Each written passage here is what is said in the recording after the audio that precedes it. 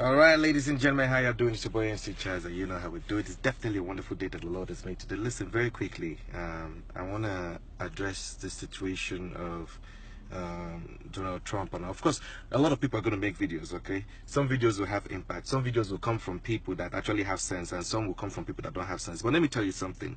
I am a Nigerian living here in the United States, and if I tell you that I am upset at Donald Trump for his statement, I will be lying. What do they say about change? The first step to change is acceptance. Nigeria is indeed a shithole. It is what it is. So I don't even understand why our people are upset. Let me tell you something. A country where its workers have not been paid in months is a shithole country. A country where its security system cannot protect lives, yet actually take lives, is a shithole country.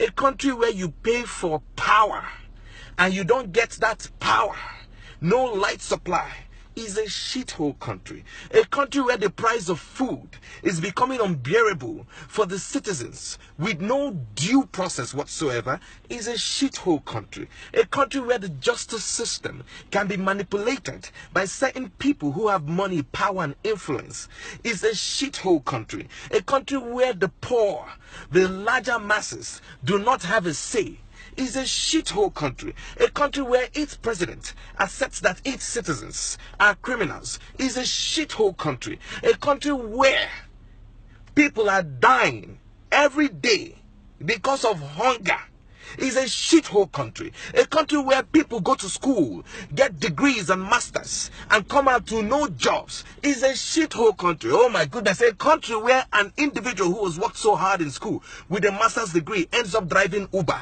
or ends up driving taxi is a shithole country. So my people, what are you talking about? If your country was not a shithole, I bet you we would not be in the United States of America. We would not be in UK.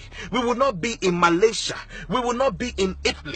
We will be back in our countries. So if you are hurt or if you are offended by what a racist man, a man who doesn't like black people, a man who has made it so clear, a man who is totally arrogant, I must agree that this time around he said the truth. If you're offended,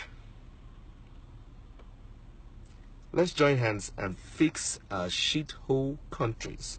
I am not speaking for any other country because I don't know. The one I know is the one I'm speaking about. Nigeria, with its great potentials, with its substance, is a shithole at this moment. And if you want to vex, vex. For those of you who live in the United States, my God, don't let me start with you. Those of you who have not been to Nigeria in a while. Those of you who don't know the current situation of Nigeria. But you are always the first person to come and type some nonsense and attack some individual. My brother, it is not today that America has not always supported black people. We didn't see it today. It has been here even before some of us migrated or some of us were born into this system. So if you're hot, forget Facebook, forget Instagram, forget about going to declare what it is that you are and what profession that you are, whether you're a doctor that is saving lives in America, whether you're a pharmacist that is saving lives in America. My brother and sister, it is good to save lives and I thank you so much. But please, what are we doing to fix our fucking shithole country? If you're not doing anything, do not be upset. As for me, Chaz, I know what I'm doing. I'm on my way back to my country to go and fix the little that I can fix, one step at a time.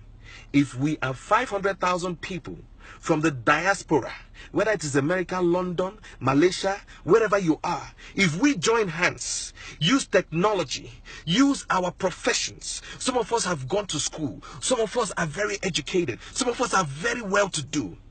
If we come together and one step at a time, begin to fix things, begin to turn things around, I bet you, in no time, no man, whether white or black, will come out and call African nations shithole.